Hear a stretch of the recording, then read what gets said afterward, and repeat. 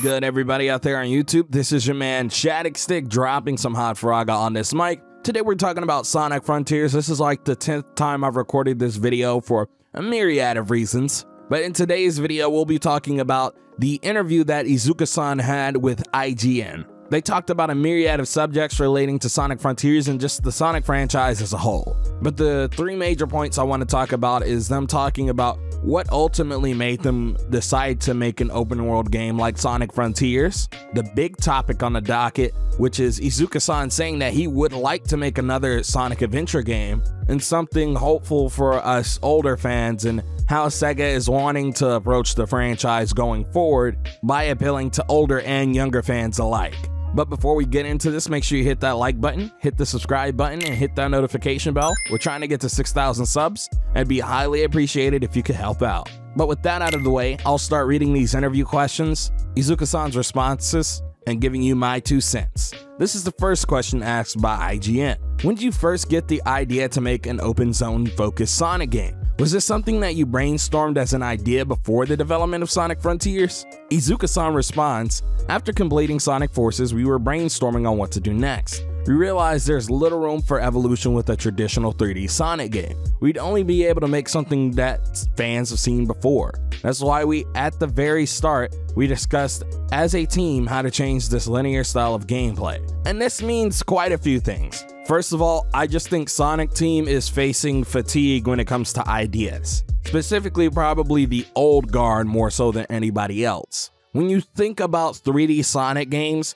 they've basically done everything under the sun, at least in terms of what linear platformers are.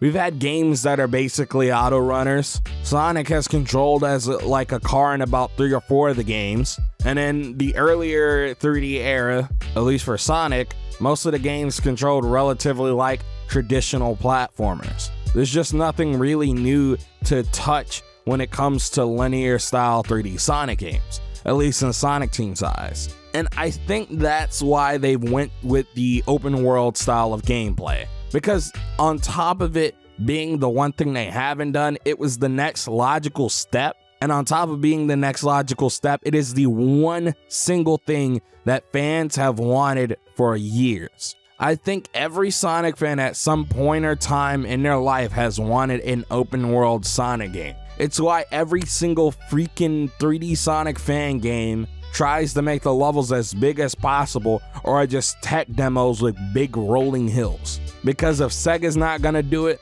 the Sonic community is gonna definitely try to do it. So I think Sonic Frontiers was that next logical step. But let's talk about the next big thing on the docket, and that's the Sonic Adventure 3 stuff. So IGN asked, with the inclusion of the open zone, it almost feels like we've completed a loop back to the first Sonic Adventure, which also had a very small scale open world. Is visiting the Sonic Adventure game something that interests you, whether in the form of a remaster or a sequel? Aisuru-san responds, I've mentioned this in previous interviews, but I would like to continue the Sonic Adventure series. Sonic Adventure also contains smaller open spaces known as the Adventure Fields. I think we've used what we learned with those in this game as well. I haven't thought about my next game yet, but I personally think it'd be nice if we would use what we learned with this game in Sonic Adventure. Now, this actually bodes well for the franchise, and Sonic Adventure 3 is also that fabled game that everybody wants. It's like a Kingdom Hearts 3, but we actually got Kingdom Hearts 3 or a Half-Life 3. It's one of those games that everybody asks for, but never gets for whatever reason it may be. Now, I'd be really excited for them to return to the adventure style of games, or just give us a Sonic Adventure 3 in name. One of the things that worries a lot of people is that they want to use Sonic Frontiers ultimately as the base for Sonic Adventure 3. And depending on how Frontiers plans out or comes out, it may be the best option. Many people have wanted the adventure fields or the hub worlds to come back in 3D Sonic games like they were in specifically like Adventure 1. And while I think hub worlds haven't really done well in Sonic games at all, I think if Sonic Frontiers winds up being a good open zone game, that they could definitely use what they've learned from Sonic Frontiers to make the next Sonic Adventure game with those really nice open hub worlds. Because I believe that's what an Adventure 3 deserves. As much as I'm opposed to hub worlds in Sonic games, it's mostly because in the past they haven't been executed well. But if we get something that's actually decent and adds to the game rather than take away from it or pad out the experience, I think we'll have something great on our hands. And there's also the fact that Sonic Frontiers is obviously utilizing new things from like the Boost games, or even things from Lost World like the parkour. And on top of that, there's a bigger emphasis on combat in a positive way. Don't get me wrong, I am being optimistic, but at the same time, I understand why many are concerned about Sonic Frontiers. But I also think we should look at the net positives that we can get from Sonic Frontiers, even if they depart from this general style of gameplay that is the Boost style of gameplay. I don't know. I'm just really excited for the fact that Iizuka-san wants to make a Sonic Adventure 3, and Sonic Frontiers could possibly be the thing that leads to Sonic Adventure 3 should it be a good game. I don't know, tell me how you feel about that in that comment section below. I'd really like to know. But let's move on to the last question that really interested me, and this is the question IGN asked. With Sonic being more than 30 years old now, there's not only an audience that has grown up with classic Sonic games from the Genesis and Dreamcast eras, but also a growing audience that's growing up with the movies and more modern Sonic games. How do you try and appeal to both audiences? And Iizuka-san responds, well, Sonic is going to be 31 years old. Sonic fans from 30 years ago are adults now. They're also young fans who may have started with the movies and such. Going forward, we want the Sonic brand to appeal to both groups in its games and other media. Part of that is our June release of Sonic Origins. It's a perfect representation of the origins of Sonic for both fans of old and new.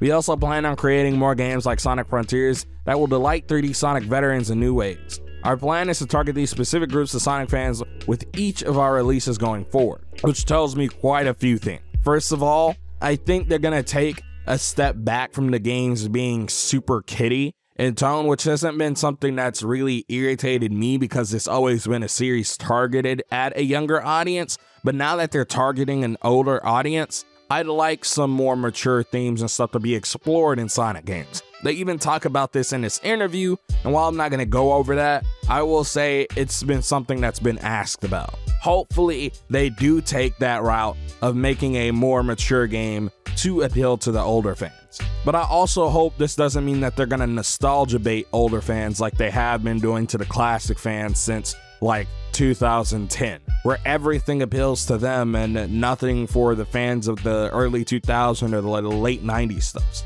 It just feels like there's a huge segment of fans that have been ignored, despite, while I do know the early 2000s wasn't the best for Sonic, it also feels like they're ignoring some of the good from that era as well. The advanced games have been ignored for years. I just like to see Sonic Team give us stuff that's similar to that era. It also shows how they're approaching things because of how big of a multimedia giant Sonic has become in the past like 5 years. Like, let's be real, especially since the Sonic movie, Sonic has been making bank in merchandise. I know a lot of kids, I've seen a lot of kids probably get into Sonic because of the movie, because their parents who were into Sonic when they were younger were like, oh man, maybe my kid will like Sonic because I liked Sonic growing up. And that's nice to see. I like to see that this is a franchise that can span every age group and demographic, much like something like Pokemon or Mario. There's something for both the new fans and the old fans to enjoy. And that's what Sonic needs to be. Not a nostalgia pandering franchise, but something that does for both. But I don't know. How do you feel about all this in that comment section down below? I'm really excited about Sonic Adventure 3 possibly being a thing, and Iizuka-san looking to that after the success of Frontiers. But I don't know. How do you guys feel in that comment section down below? Tell me. But don't forget, this is me, your man, Hastags. Don't forget to comment, like, and subscribe. Share this out with your friends. Follow your boy on Twitter. Keep up to date when I stream, upload anything. And also join the Discord. We've been talking about things in there recently. Also, you'll stay up to date with videos and streams in there as well. But hey, remember, Hot Faraga turns to Cold Blizzaga. Chill out some of my other videos. Peace. Have a good one.